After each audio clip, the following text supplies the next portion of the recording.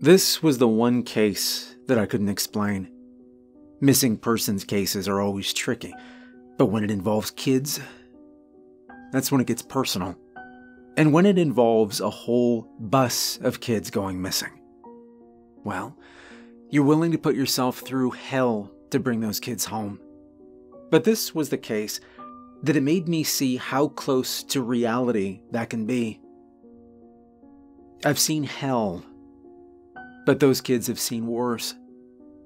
The worst part is, though, is that the kids don't even know what happened. "It should have been a snow day," the woman on television muttered in pained disbelief. Her name was Charlene Carter, and her daughter, Meredith, had disappeared, along with 15 other students who rode the bus home from school on that cold December day. 2 days later, Charlene calls my office looking for help. She needed somebody to find her daughter, somebody who wouldn't be bogged down by bureaucracy. After seeing her on television, part of me was actually waiting for her call. So when she finally did, I recognized her voice immediately. "Yeah, I'll do it," I said before she could even ask. For months, it had been nothing but cheating husbands and workers' comp cases. I needed to do something positive, something good. I needed to help. I needed a case that would wash the ick off. Now, the blizzard of 2018 had come to Stearns County, Minnesota with unexpected force in what weatherman Brewster Rains described as the biggest mistake of his career. He told the parents of Stearns County not to worry and that they could expect a light dusting at most. This was true until the afternoon, when the skies started to darken. And then for some unexplainable reason, the clouds released a flurry of thick white snow on our small Midwestern town. Meredith Carter was just 13 years old when she and her classmates went missing. She, along with her best friend Beth Klein, had boarded the school bus home. They were last spotted ducking through the thick snow as they climbed aboard. Reinhold Jackson was driving that day. Now, normally, he would have greeted the girls with a smile and a polite, "Afternoon, ladies." But on that day, he kept his eyes forward, hoping that the storm would clear just enough to get him out of the parking lot safely. Now, the calls to close the schools came in too late to really matter. Many of the kids were picked up by family members. But those who relied on the bus, they were the last to go. It took Reinhold an extra 20 minutes to get to the school that day. "Maybe we should hunker down here. It's only getting worse out there," he said to Principal Lane. Lane explained that the school had lost power and heat, so it would be best for the kids to wait out the storm at home. In reality, these were the last 15 students left, and Lane had a certain disdain for at least 7 of them. Farm kid troublemakers, she called them. The rest of the kids had been picked up before the storm got too bad, but Reinhold got the call late, and every single delay that day only made it harder for him to get there. Truthfully, Lane had no interest in being trapped with some of her least favorite students. And this is why she insisted they be taken home. She planned to make the short trek to her house a few blocks over, where she still had heat. Later, many would ask why she didn't just take the students with her, where she could have kept them warm and safe. She would never publicly answer that question. It took less than a quarter mile for Meredith to realize something was terribly wrong. Though she could feel the vibration of the heavy diesel engine under the bus, she could not actually tell if they were moving. The wind was blowing in from the back of the bus. It pushed the swirling snow past the windows in a way that made it look like they were moving backward. Reinhold hunched over the wheel with the glass inches from his face. He was driving by gut feeling and the brief glimpses of the reflectors in the road. But even those would soon disappear beneath a record snowfall. He had driven this path hundreds, if not thousands of times, so it was that tiny shred of familiarity that kept him moving forward. "I could drive this road with my eyes closed," he once joked. And I assume he regretted that quip.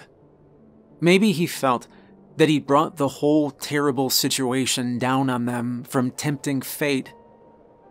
But that wasn't what happened. Reinhold was not the one responsible for it. Andy Smith was the first, and the only child to be dropped off that day. Meredith watched as Andy's mailbox seemingly appeared out of nowhere, materializing in the gray-white swirl of space outside. Andy had looked back at his classmates as he stepped off the bus. Now, Meredith wasn't sure if he had some sort of premonition that he wouldn't see them again. Not like that. Speaking with Andy a few weeks later, I asked him about that moment, and he admitted that he was just afraid to walk out into the white void that stood between him and his house. He was scared. With Andy gone, the bus shuddered with the change in gears, and the mailbox once again disappeared into the nothingness. Rose Brine and Peter Dash were supposed to be the next kids to be dropped off, but the bus would never make their stop. Instead, it would somehow drift into another place, somewhere unfamiliar and strange. The asphalt would slip out from under them, hidden beneath the snow. It would erase any last sense of direction. Reinhold would only drive for so long before the snow would envelop them and erase any sense of movement. When Reinhold cut the engine, Meredith said that the silence that followed was almost painful. Not even the wind gusting around the bus hissed anymore. There was nothing. For Reinhold, all he could hear was the shrill sound of tinnitus in his ears. It filled him with such an overwhelming sense of dread, he began to hum to fill the silence. Meredith thought his humming was unsettling, to say the least. In the back seat, the children fidgeted. They were afraid and confused, some unaware that they'd even stopped. Meredith was the first to spot him. The tall, shadowy figure standing out from the white snow outside. Later, she would admit that her reaction was primal, surprising even herself. She'd already been screaming for a few moments before realizing the shriek was coming from her own mouth. Other students soon joined her, and Reinhold did nothing to quiet them. Instead, he stood and stepped down to the door, careful to not open it. The man outside was tall, gaunt, and crooked. His limbs were abnormally long and bent at unnatural angles. His gray, waxy skin looked almost yellow against the white that swirled around them. His two black eyes sat like orbs pushed into solidified fat. His mouth puckered in a single small slit, separating like an unstitched wound on his face. Almost everyone on the bus had the same instinctive revulsion to the man's appearance. That is, except for two 11-year-old girls, Cindy Olmsted and Jeanine O'Malley, sitting near the back of the bus. Instead, the two girls just stared in awe. Meredith claims she noticed Cindy smile ever so slightly. It was at this point Reinhold opened the door and stepped outside. Curiously, he didn't approach the man, nor did he seem to be fleeing. Instead, Reinhold stepped out and walked to the front of the bus. He turned and looked back at the children, who were now gathered towards the front, in various states of panic and terror. Meredith said that Reinhold looked sad, like he knew he wasn't coming back. And he never did. With the door open, the man moved along the side of the bus. His long fingers trailed along the windows and left behind a streak of oil. The children moved away from him, crowding towards the back of the bus, as the man moved towards the front. He lingered outside, just out of view of the children, and it was then that Cindy and Jeanine moved through the crowded huddle of scared children. Neither girl appeared to have the same sense of overwhelming fear. As Reinhold disappeared into the white swirl ahead of the bus, the man stepped on, and the air suddenly felt hot and sticky. Meredith said it was thick in her lungs. With each step he took onto the bus, her vision blurred and her heart began to throb. This is as far as our knowledge goes of what happened to that bus. This is because this is as much as Meredith could remember. I'd been hired by her parents, who were unhappy with how law enforcement was handling the case. Meredith's father, Mike, had a strong dislike for Paul Schechter, the chief of police. It was a rivalry that went back to their high school years. The call from Charlene came on a Friday. I drove out from St. Cloud that Saturday. The children had been missing for 48 hours at that point. I did my due diligence and spoke with those investigating the case, but even if they had anything, I got the feeling that they wouldn't share it. I spent half my day driving the 12-mile route that Reinhold had taken every day after school. From the time he left to his first and only stop, it took him 25 minutes. And we know this because Meredith's watch stopped the moment the man stepped on. Looking down at the slowing second hand, she watched it come to a grinding halt before blacking out. For me, the whole route took 8 minutes in total. Given that information and his assumed speed, wherever the bus went, it couldn't have been far. There were 3 lakes in the area that could theoretically have claimed the bus, but not one of them had even a crack in their ice. If that was what happened, we wouldn't have known about it until summer. Luckily, our answers, at least some of them, would come 2 weeks after their disappearance. The bus would be found not in a lake or a ditch, but on a road 30 miles from town. A road that hadn't been used in decades, unpaved, and almost forgotten. It led to a farmhouse that many people didn't even know existed until the bus was discovered. Meanwhile, others claimed that the house had always been there for as long as they could recall. The media had picked up the story, so just about every person in the county, heck, in the state, knew about that missing yellow school bus. It was on everyone's mind. Everyone was on the lookout. Armand Sheen was the mailman who'd picked up the deliveries that morning. That fateful day, he saw that he had a new stop to make. It was a stop that had always been on his route. But he'd never delivered anything to 13 South Elk Road until that day. The long-abandoned farmhouse had finally received mail. It was when Armand leaned out of his truck to drop off a letter into the broken mailbox that he spotted the yellow blob further up the long road. Like everybody else, he'd subconsciously been on the lookout for that shade of school bus yellow. So when he spotted that same shade in the distance, he decided to investigate. He turned up the road and drove for another 3 minutes until the bus came into view. He called the police before he even confirmed that it was the missing bus. But he knew in his gut it had to be this one. I was tipped off by one of my contacts in the department. I arrived at the scene within minutes of the first officers, and as I pulled up, I saw the little girl step out of the folding door. She was squinting in the sunlight, still surrounded by the thick layers of white snow.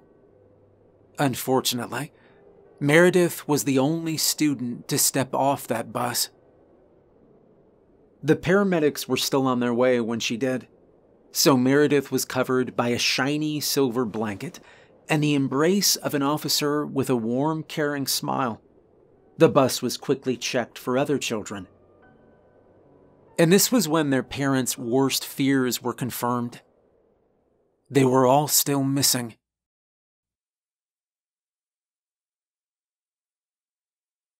When I spoke with Meredith, she claimed to remember everything up until the moment she passed out. The very moment the man stepped out of the bus. Next thing she knew, she was woken up by the calls of the first officer to arrive. Even from a distance, Armand knew that he'd better wait for the authorities to arrive. He told me later that he stopped in his tracks the moment he saw the bloody, four-fingered handprint on the rear of the bus. Aside from that handprint, there was very little evidence of foul play. While many of the children left their belongings, there were no signs of a struggle, and it was essentially just an empty bus. The blood found outside the bus that created the handprint was never linked to any of the missing children, or anyone for that matter. At least, not at first. The handprint itself was strange, too. As clear and defined as it was, it had no visible fingerprints. Instead, the handprint was made of straight, crisscrossing lines. I found the hash-marked prints unsettling in an indescribable way. What's more, the four fingers extended evenly from the palm. It didn't look like the missing fifth finger was the result of some injury, but rather, the whole hand was just naturally formed that way. At the time, I thought this meant the handprint's unusual characteristics would make it easy to find a suspect. It did not. At the time of the discovery, most of the attention was on Meredith. The rest focused on the empty bus. It seemed that no one noticed the mysterious house just a little further up the road. You think maybe they're in the house? Maybe Reinhold took them up there for shelter?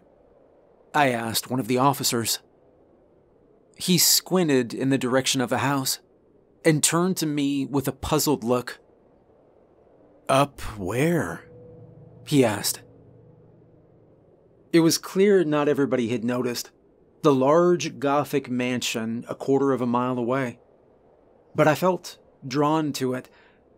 I can't explain it. It was like an unexplainable force pulling me up that dirt road, and I had to investigate. I noticed a young officer, a man named Shemp, staring off in the distance, like he was mesmerized by it too. What are you thinking? I began.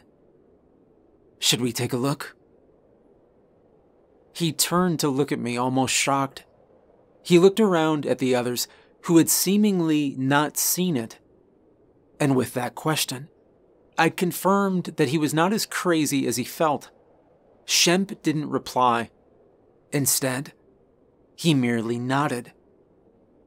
He told his superior we were going to head up the road to check out the house, and his boss nodded dismissively. He didn't even question my involvement. Shemp and I walked in silence, choosing to make the trek on foot so we could look for any signs or clues that the children had gone this way.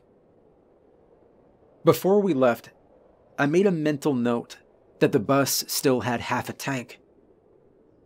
So why it stopped where it did was a mystery.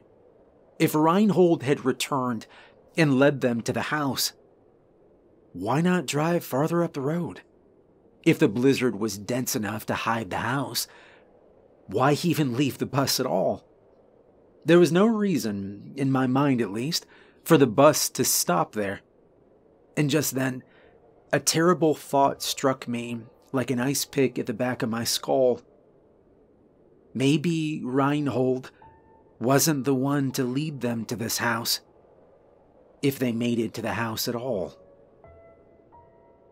My fears were all but confirmed later on when speaking with Meredith, when she told me about the tall man. With each step closer to the house, the air around us grew thicker with an unfamiliar scent, a strangely sweet, sugary smell that crept down my throat and settled in my belly with a heavy nausea. Buried beneath the sweetness was the stench of rot, unholy, and unfortunately familiar. It was the smell of death. I could tell Shemp noticed it too by the way he held his sleeve up to his nose, but neither of us dared acknowledge it, for fear that if we did, it would confirm what we already knew. Something had died. I know what you're thinking. Why didn't he call it in immediately? Ask for backup. And the answer was simple in a way. Denial. Maybe even hope. As we approached the house, the peeling white paint looked more yellow up close. The hairline cracks looked like dark, dead veins on the skin of a corpse. The front door was covered in thick layers of black, tar-like paint, and it gave it a strange, fleshy texture. Shemp reached out for the tarnished brass knob, but the door creaked open before his fingers made contact. He stood there frozen, with his hand out as the door opened, inviting us in. The smell, the awful stench of sweetened death seeped out, heavy and oppressive, and both of us took a step back. Shemp's hand drifted to his sidearm as he pushed through the doorway. I could tell he was fighting every instinct to run. The old wood floor creaked beneath his weight, groaning with each step we took inside. The only light came from behind us. It reflected off the snow and shone in through the door. The windows were so old and dirty that barely any light made it through. Shemp flipped the light switch, but the dull click brought no light. I followed in after him, my eyes taking a moment to adjust to the darkness. There was something strange about the air inside, and I felt a warmth coming from somewhere ahead. Heavy flecks of dust hung suspended in the still air. The smell was an odd mixture of basement musk and discarded rot. It was so thick, I could taste it. Shemp quickly turned and pushed past me, running out the door to vomit in the snow. He wiped his mouth and staggered back down the road in a haze. Not once did he look back in my direction. I figured it was only a matter of time before he called for backup and they would close off the scene, and I had to act fast before getting kicked out. So I continued inside. I stepped through the door, and I let my eyes adjust to the low light. Gradually, the dim shapes in front of me start to take on form. At first, I thought the large mass near the door was a pile of discarded junk, but I quickly realized it was moving. The mass wasn't a pile of old magazines or broken furniture like I thought. It was soft, wet, and pulsing. It leaked something that spread slowly across the floor. This pulsating mass was clearly the source of the horrible, decaying stench. I looked closer, and I finally realized what it was. A large mound of animal carcass, covered in writhing maggots, deer, rabbits, and a half-dozen other unrecognizable creatures that had been piled up under a strange altar hanging from the ceiling. Twisted roots wrapped with twine and hair and formed into weird angular shapes dangled from a chandelier. A dark, wet spot had soaked into the ceiling above it. Black, tarry fluid oozed down the twine to the tip of the hanging altar. I could see the fluid slowly drip onto the rotting pile below it. At that moment, something crawled across my foot. Startled, I leapt back to see a small mouse limping across the floor. It looked diseased, with a spine that was unnaturally crooked. I watched as the tiny creature crawled past me and up the rotting mound to its peak. The mouse reached out for the strange altar dangling above.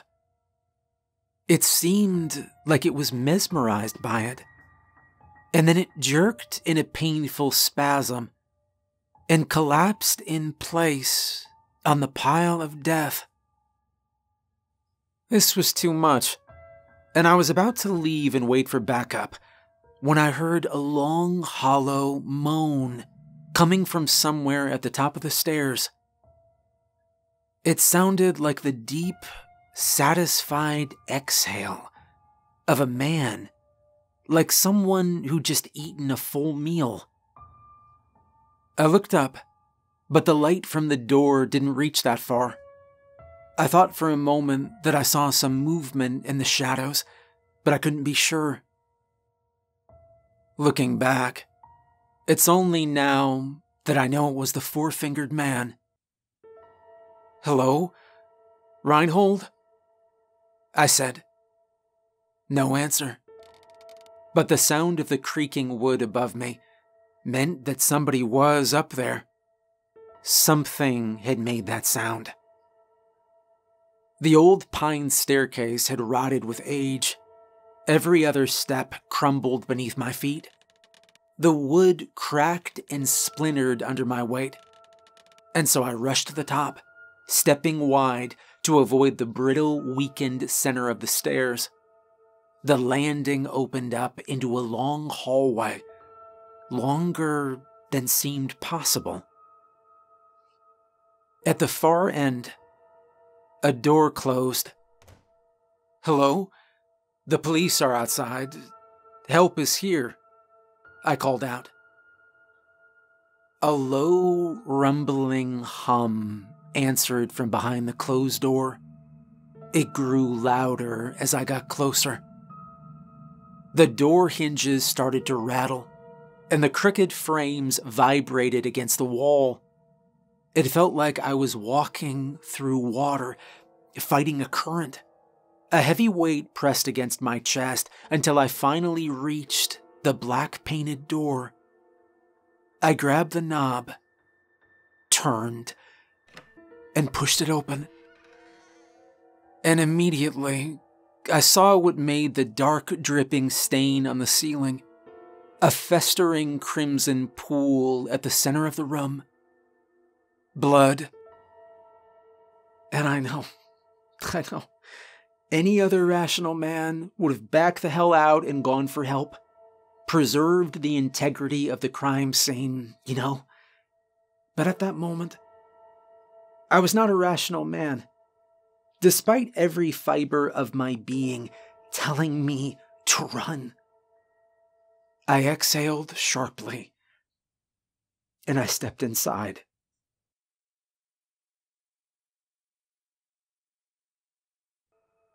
The room itself was otherwise empty, aside from an old rocking chair in the corner. There was no sign of the man I heard, or anyone. Even more disturbing was there wasn't anything to explain the blood. It seemed to bubble up from gaps in the floorboards. It just trickled up and out towards the darkest corner of the room. From where I stood, I thought I could see a figure in the corner. Maybe it was the man I heard from downstairs. Maybe he needed help, I thought. So I crept towards the black void where the corners of the wall met. I carefully tried to avoid getting blood on my shoes, but as I passed the rocking chair, I heard its subtle, unmistakable creak. I felt his gaze even before I turned, and as I did, the tall man raised his four-fingered hand and gently placed it on his lips. He exhaled a long breath and went,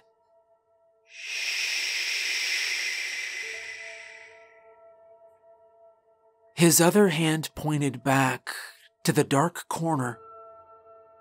His puckered mouth then twisted into a terrifying grin, and his sunken eyes were unnaturally open and round, as if his eyelids had been removed. I felt my body recoil. Every instinct was telling me to run, but my feet were stuck in place, stuck to the soft, sticky blood on the floor. And I had no choice. I followed his gaze back to the darkest corner of the room. Peter Dash was the first kid to emerge from seemingly nowhere. His face was blank, and his eyes were glossy and unfocused.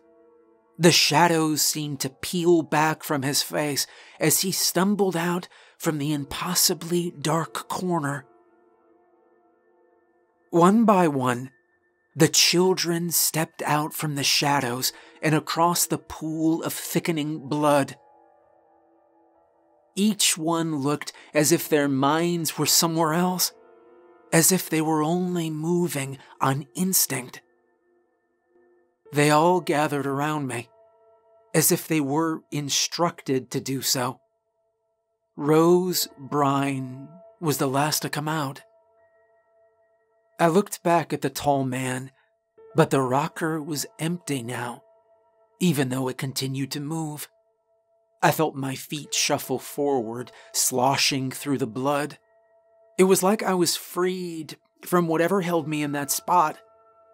I quickly led the children out into the long hallway and then down the broken stairs. I rushed them past the mound of death and through the open door into the light. Outside, Shemp still hadn't returned with backup. Even as we emerged from the house, nobody seemed to notice. We walked for a long while before somebody finally did. It was a paramedic who saw us first. She came running, shouting for the others to follow, and the children were met with the embrace of warm blankets and comforting adults. Meredith watched our return from the back of an ambulance. As she did, her face changed into a look of pure horror. Her eyes darted from one face to another, searching for someone. "Everything all right?" I asked her, pushing past the crowd. Is it Perda? Where is she?" Meredith said. The excitement quickly turned back to worry, as it became clear that Beth Klein was not among found children. Cindy Olmsted and Jeanine O'Malley were also still missing. Their questions came quick and frantic. Where were the children? Where did you find them? How? Why? Who are you again? My answers, though, only seemed to lead to more confusion and further questions. "What house?" some of them said. It wasn't until I led them to that large Victorian manor that they seemed to finally recognize it. And I told them what to expect.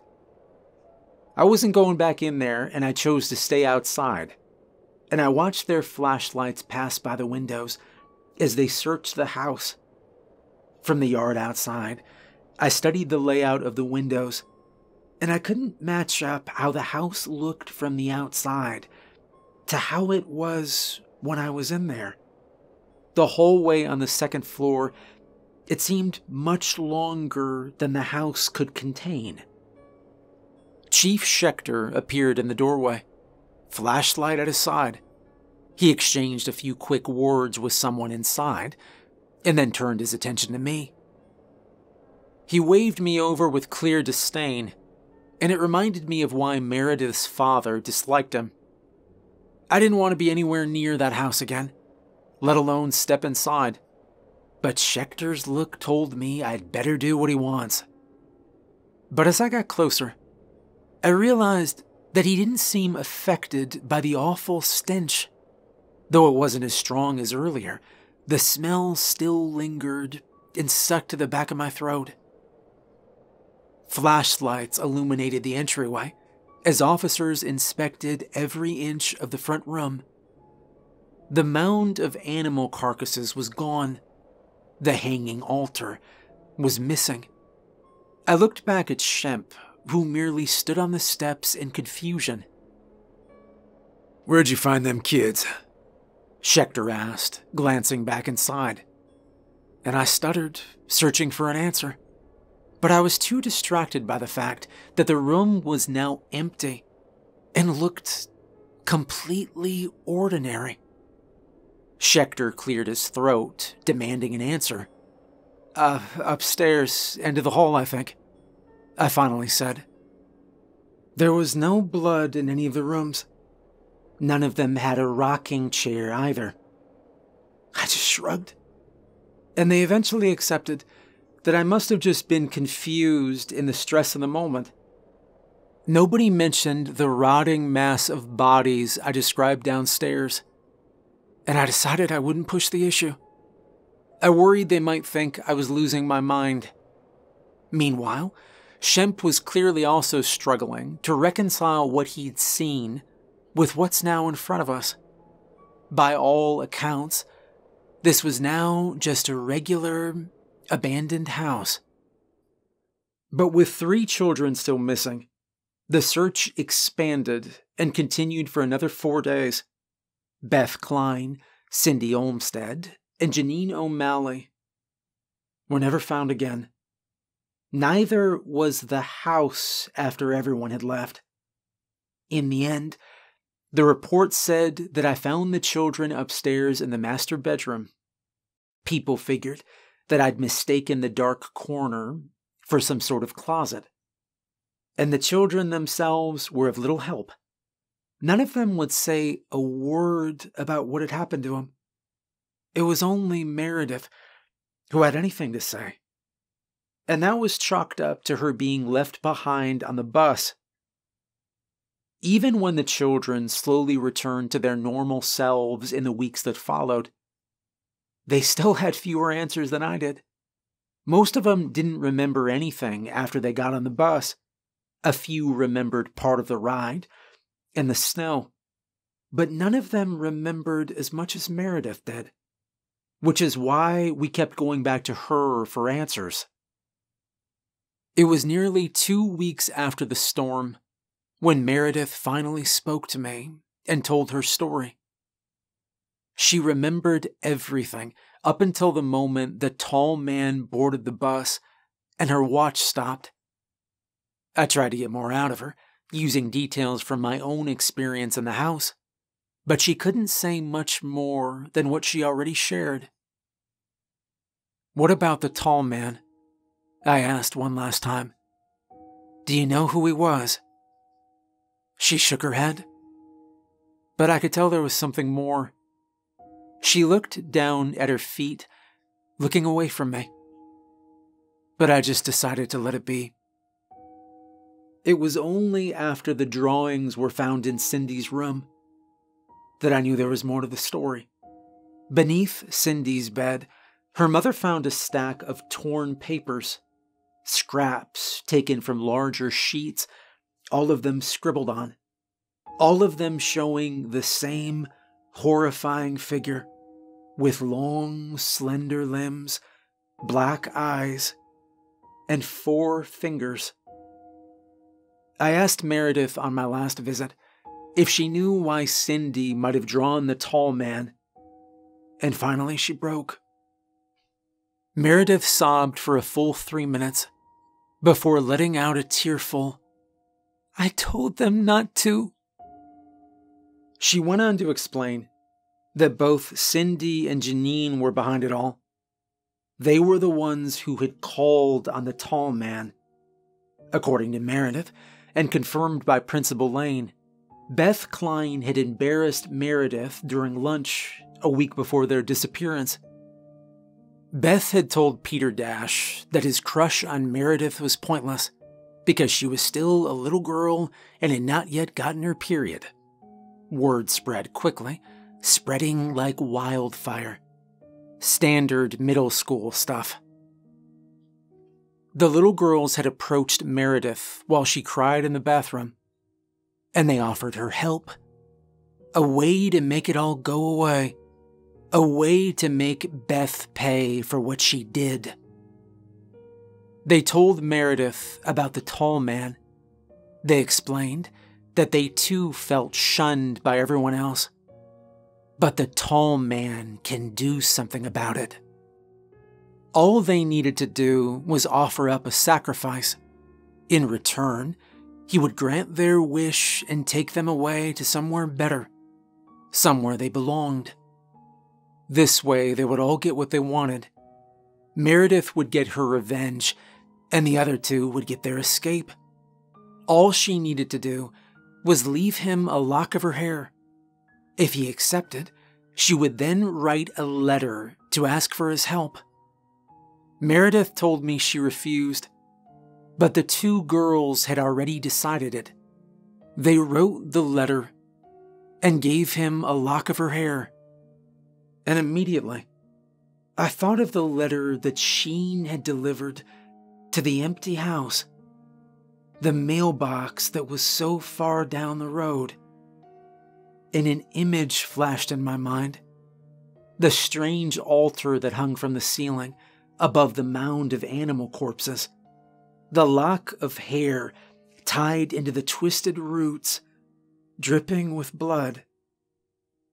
I left Meredith that day feeling sorry for her. Sorry for the blame she must be putting on herself. The drive to the abandoned mansion felt longer than before. Seemingly farther than had been only days before. If I wasn't actively looking for it, I would have missed the broken mailbox.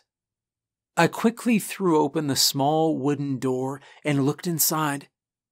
And sure enough, the black envelope that Schon carried to this house was still there.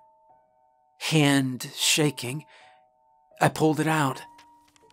I knew that I should have called the police, but in need to know the horrifying truth, it drove me to open it right there. The first thing I noticed was the messy cursive. The address of the cursed house just up the road had been scribbled on the front, and it was clear to me that this was the handwriting of a child.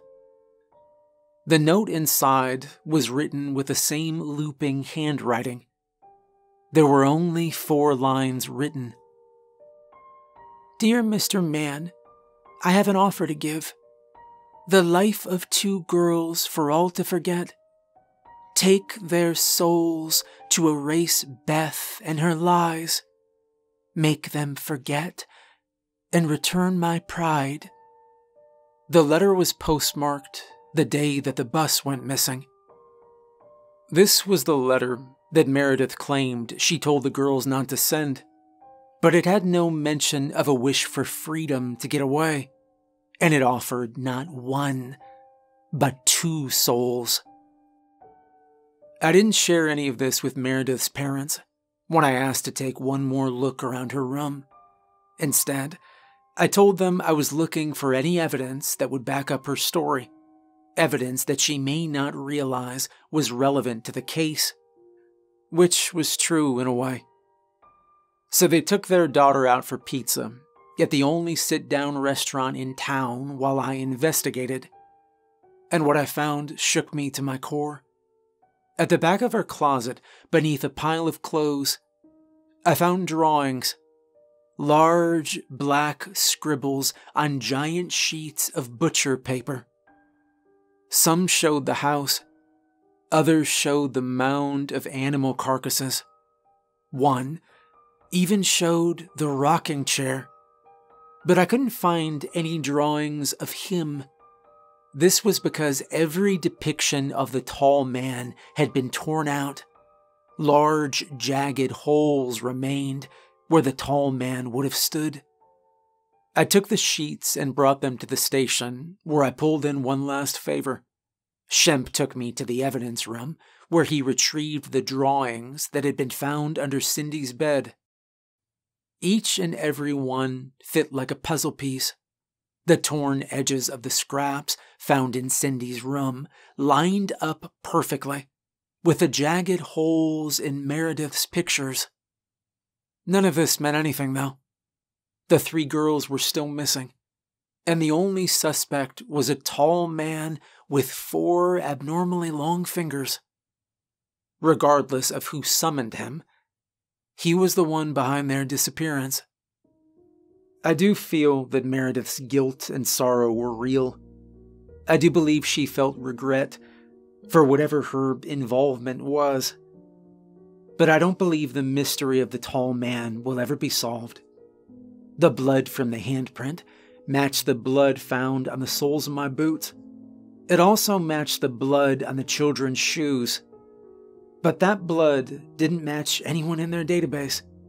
It did, however, match a sample from a cold case nearly 50 years ago. The same blood was found on a handkerchief that was left at the scene of a young boy's disappearance. The following spring, Reinhold's fate was finally revealed. His body was found 27 miles from where the bus was recovered. He was buried beneath a shoulder-high snowdrift. Nobody's sure how or when he made it there, but it was clear he died of exposure. Meredith returned to school that same year.